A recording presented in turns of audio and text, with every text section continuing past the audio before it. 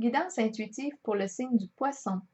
Je vous invite à vous laisser inspirer par les images et les mots de ces cartes, tout en vous rappelant que vous pouvez interpréter ce jeu d'une façon différente à la mienne. Il est possible que ce message vous interpelle personnellement, comme il peut être destiné à une autre personne qui est sous le même signe que vous. Pour commencer, j'ai pigé une première carte guide de mon oracle de l'âme intuitive et j'ai pigé la carte du féminin qui nous parle ici d'énergie féminine, de figure féminine dans votre vie, figure maternelle aussi. Je vais vous lire tout de suite le message associé à cette carte. Ici, on nous dit que vous accueillez une énergie féminine dans votre vie et vous vous en imprégnez. Il est temps d'abandonner les inquiétudes et de permettre aux voix maternelles enveloppantes de vous aider dans votre vie. Le chemin s'ouvrira devant vous afin que vous puissiez suivre votre cœur. Rappelez-vous que vous serez toujours soutenu. Parlant de soutien, j'ai pigé quelques cartes de mon jeu de Kepler pour ajouter à celle du féminin. Bien ici, on me présente une énergie masculine. On voit l'homme ici devant son miroir. C'est un homme qui a toutes sortes d'idées de projets en tête.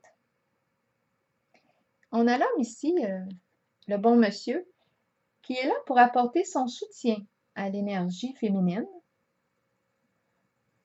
On pourrait penser à un patron, un collègue. C'est quelqu'un qui agit pour le bien du féminin. On voit ici que le féminin éprouve certains soucis, certaines inquiétudes, du stress. On me présente ici la carte des rentrées d'argent imprévues. Cette carte nous parle de contrat, de signature de contrat. Donc ici, elle pourrait recevoir une proposition pour s'associer, peut-être pour travailler ensemble. Mais on voit ici qu'il y a une amélioration sur le plan financier pour ce féminin. J'ai la carte ici de la bonne dame. Bien ici, cette femme veille sur le féminin. On pourrait penser aussi à une énergie maternelle. On parle d'une dame de confiance qui est là. Elle est là quand on lui demande de l'aide. On parle d'une dame intuitive. Elle a les qualités d'un guide. On le voit qu'elle est avec son chien. C'est un peu comme si, oui, elle représentait un guide, oui, pour cette femme ici. On parle d'une dame qui est sage.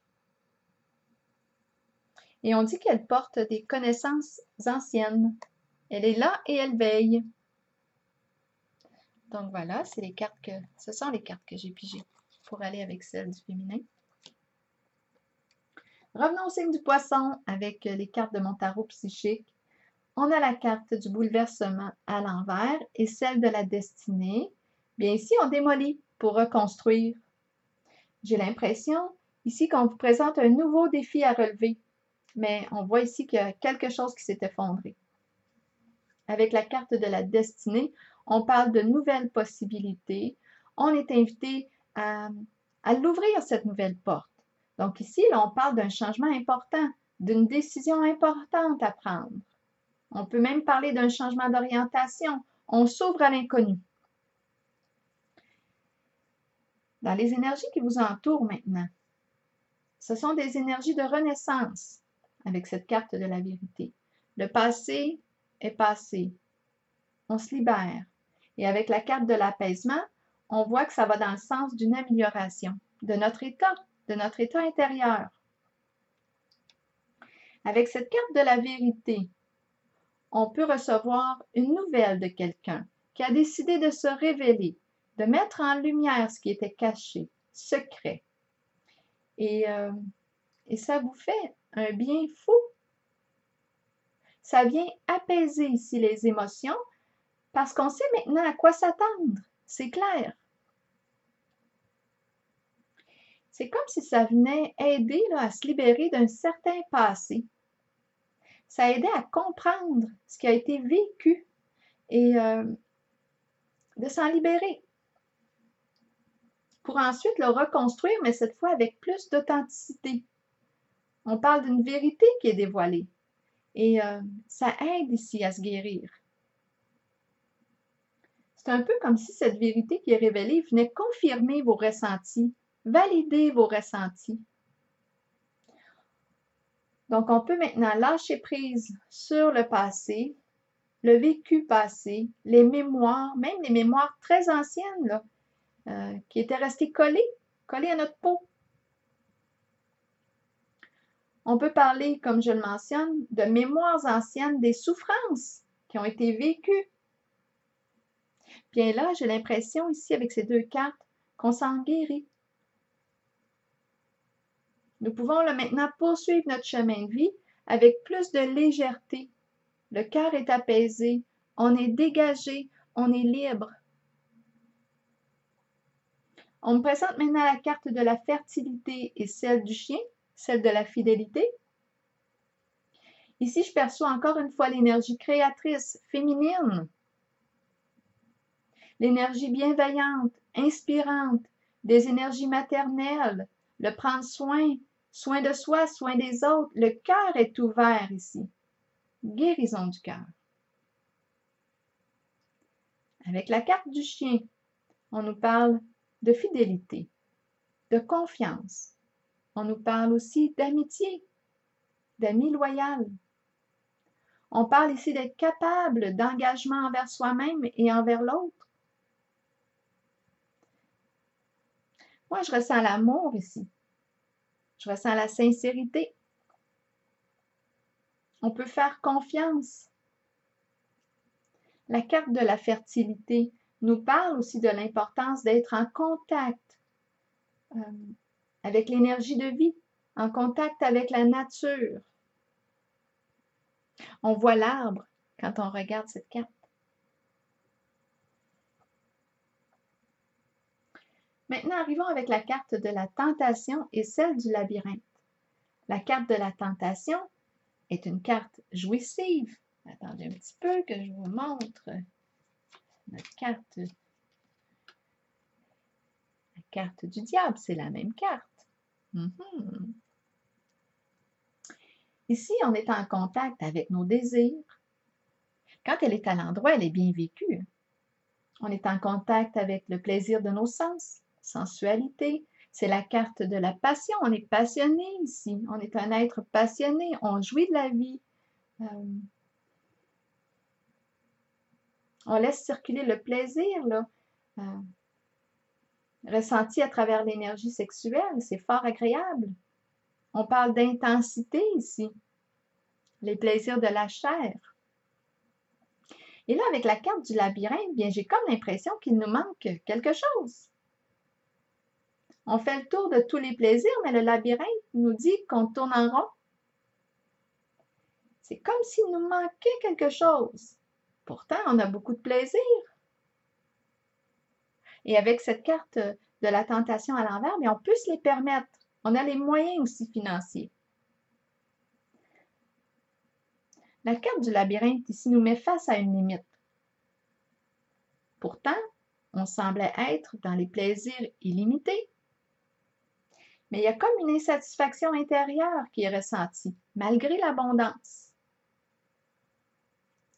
J'ai pigé une carte supplémentaire pour me guider avec ces deux cartes et j'ai pigé celle du repos.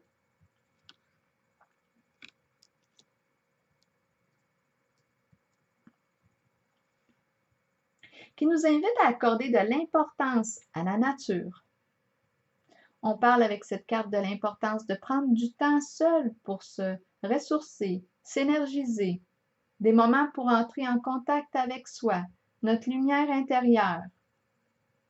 Quand j'ai calculé les cartes, en arrière-plan, j'ai la carte ici de l'ermite qui se présente. L'ermite est la même que celle dans le tarot psychique, représentée par la femme, la solitude.